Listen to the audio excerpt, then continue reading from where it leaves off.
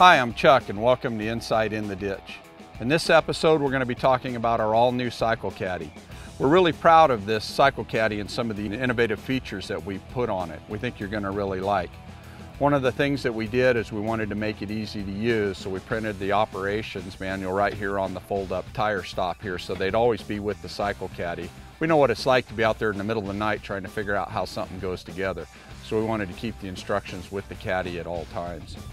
The other thing that we did is we made sure that everything pinned together so that nothing would get lost or shaken loose when it's riding around in your tow truck. We also know how frustrating that can be to get out on the work site and be missing a part. So everything in this pins together. Here Chris is going to go ahead and remove the Cycle Caddy from the In the Ditch Pro Series toolbox. He's going to do a brief demo here on the ground to show you how easy it is to assemble the In the Ditch Cycle Caddy. First thing you do is remove the stabilizer arms from the Cycle Caddy. Then you're going to go ahead and fold up the tire stop. Then install the stabilizer arms. Here he's putting in the right hand side. Going to stick the pin in and then secure it with the hairpin clip.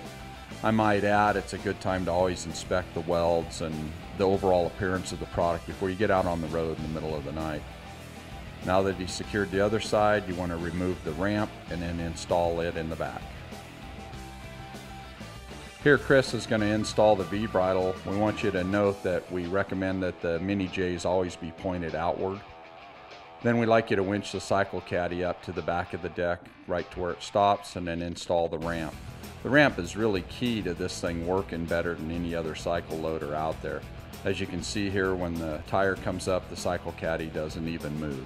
This is where pre-planning can really pay off. You notice Chris laid out the ratcheting straps before he got to the Cycle Caddy with the motorcycle.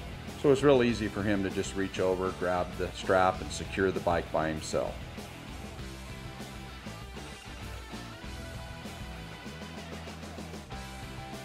Once the motorcycle is secured firmly to the Cycle Caddy, you want to get it off and go ahead and remove the ramp.